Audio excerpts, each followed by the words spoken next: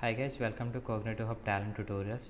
In this video, I am going to explain about how to export a job in Talent Studio, and in the coming lectures, I am also going to show you about how to build a job to run it in from your Windows or in other operating systems. But what is the main difference between exporting and building means exporting is nothing but it will only run inside the Talent Studio. It won't run outside the Talent Studio. But building a job means it will run outside the outside the Talent Studio also, and it can run in any platform based on the building that you are specifying. Suppose if you have specified in Windows, then it will only run in Windows. If you have specified in Linux, then it will only run in Linux. So that is all how to build and all we are going to discuss in the later lectures. In this video, I am going to show you how to export a job to run in Talent Studio. So without wasting any time, let's dive into the topic.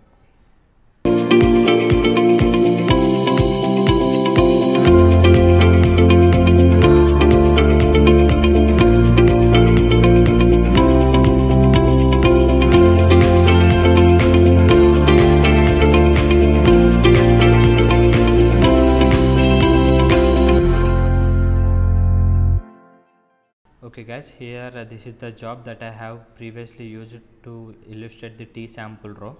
So what I am doing is I am saving it, and I am going to the repository panel here, and I am finding the transformation component.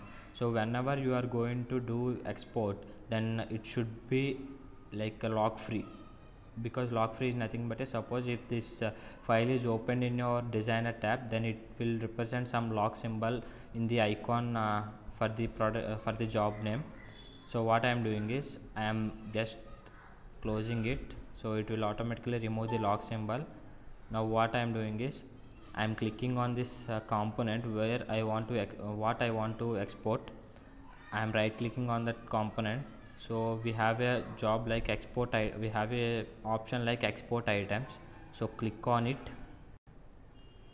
So it will ask for some options, like we have to select archive file, and we need to specify the path here where you want to store that data type, where you want to store that zip file like exported job.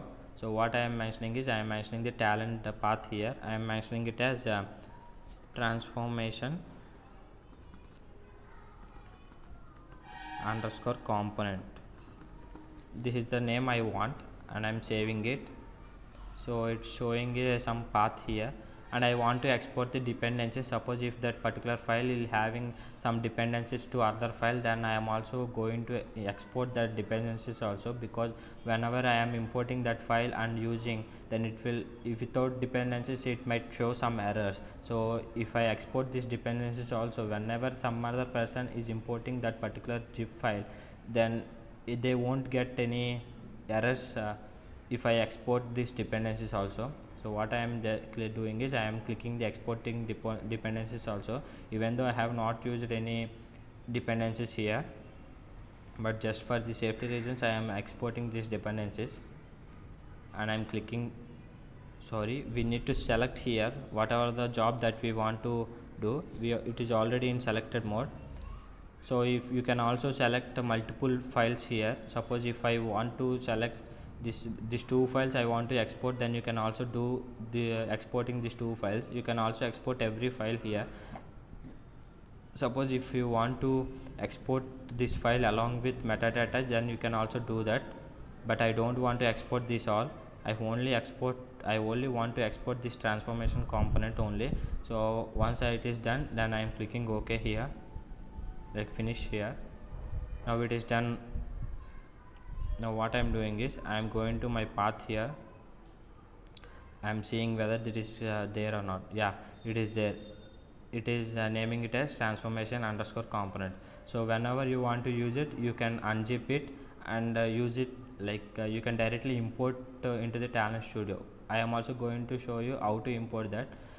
First of all, I am extracting here. So it is extracted. Suppose what I want is I want to export this file, import this file. Now what I want to do is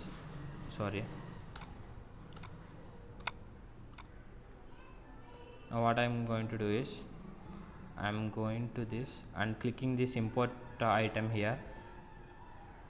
We need to select archive file and browsing to this file where I have this one.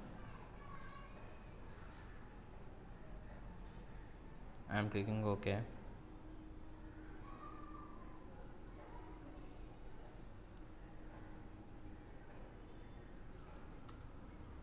One second, I need to go previously.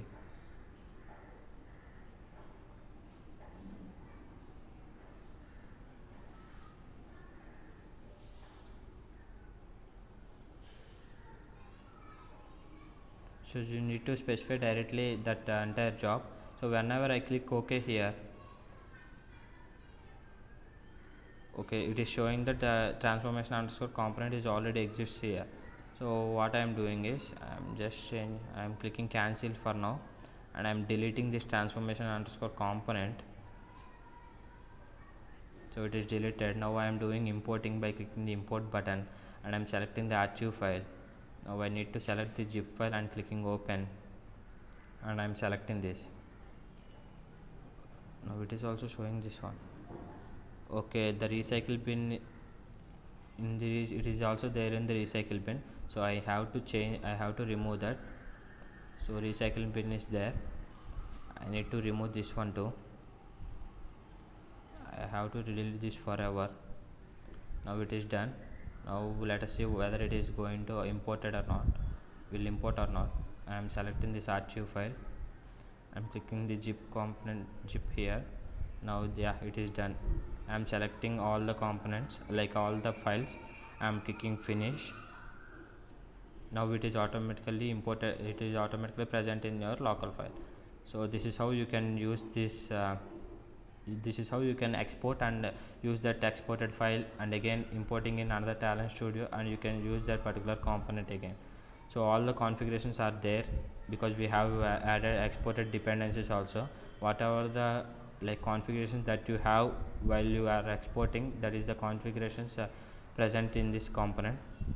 So this is how you can do export and import in Talend Studio. So that's all for this video guys. Thank you for watching.